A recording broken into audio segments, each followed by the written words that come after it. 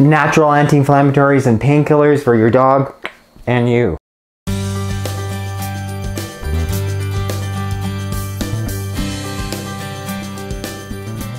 Hello, welcome back to my channel. If you're new, welcome. Click there to subscribe, hit the bell to sign up for notifications, and then you click the link directly in the box below. I can send you a copy of my free book. A little over a week ago, I had a bit of a bike crash. Smashed my head, my shoulder, my knee. It's been about 10 days now, and here's the remnants of my knee wound. Here's some of what I've been using. It's also safe to use in your dog. Number one for pain, CBD, cannabidiol. Of all the anti-inflammatories and painkillers out there, the natural one, which has been most beneficial for me and for many dog and cat parents, is this CBD cannabidiol.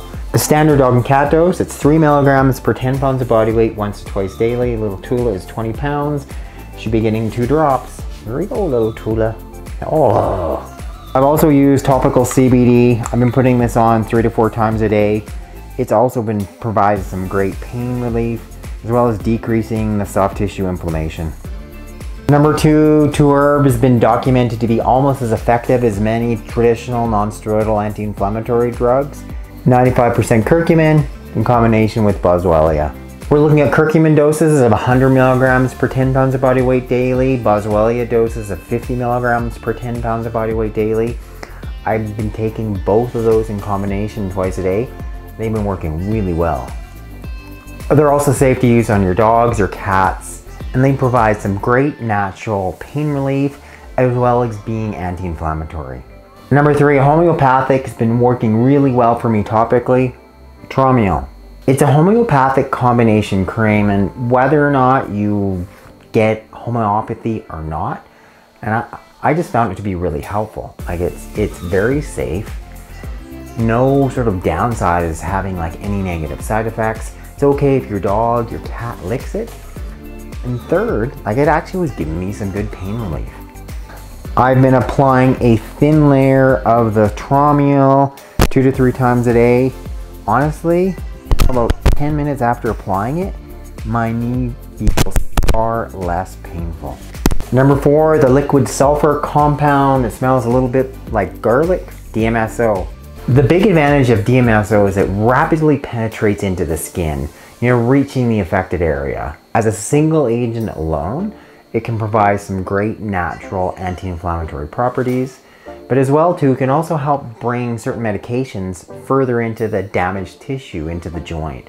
So it works really well in combination with something, say topically such as CBD, or something topically such as Tramiel. Then apply the DMSO, it brings it into that affected area. So after applying the CBD, the Tramiel, I was just putting on multiple drops of that DMSO topically on my knee. The DMSO, it's safe to use on dogs, it's safe to use on cats. We used to use it in veterinary practice, especially following things such as knee surgery. I put on something topical such as lidocaine, add on topical DMSO, and then would bring more of that lidocaine into the joint, providing some great natural local pain relief. Number 5, a plant I just picked up from my neighbor, comfrey. Comfrey is known to be this wonderful topical anti-inflammatory plant. So anytime you're dealing with soft tissue injury, secondary bruising, you really should be thinking of comfrey. So here's some dried comfrey leaf. It's then sat in some olive oil for 2 to 4 weeks. Then it's distilled into this, which is additional beeswax, to turn it into a salve. And this is what topically can be used on the skin. It's not meant, nor is it necessarily safe to be ingested orally, but it's a great topical natural anti-inflammatory.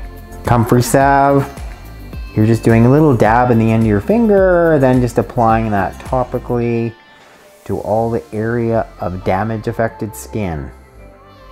I didn't have this comfrey, so I wasn't able to use it, but if I had it, I definitely would have. In fact, next week, I'm gonna show you how to go from this comfrey leaf to this dried comfrey leaves to this like medicinal salve. We're gonna make this at home. So that's what I'm using. There is my natural oral and topical anti-inflammatories / painkillers. They're working pretty well for me. There are also things that you can safely use on your dog and your cat. Thanks for watching. I hope you found this video helpful. Please click the like button and share it. If you've yet to subscribe, I encourage you to subscribe. It's Dr. Jones.